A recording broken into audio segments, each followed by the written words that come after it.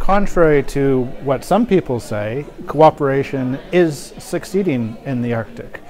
We're seeing continued cooperation on fisheries management between Norway and Russia, which is preserving the stock of fish in the Barents Sea.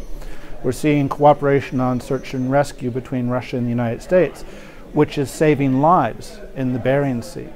We are seeing no armed conflict and only a small degree of military buildup, where in contrast, if cooperation was failing, we might see armed conflict, we might see significant military buildup.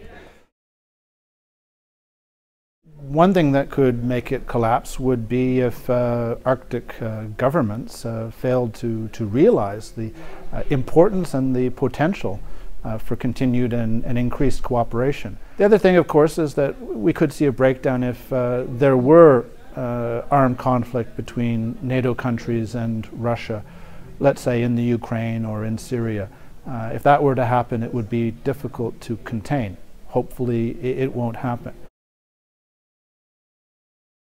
I have several hopes for this conference. One is that the Aarhus Declaration that Professor Michael Byers and I released about Hans Island will be taken up by the governments of Denmark and Canada. And I hope more broadly that this conference will provide some very serious social science and natural science exchanges on developments in the Arctic, because of course understanding is the key to good decision making.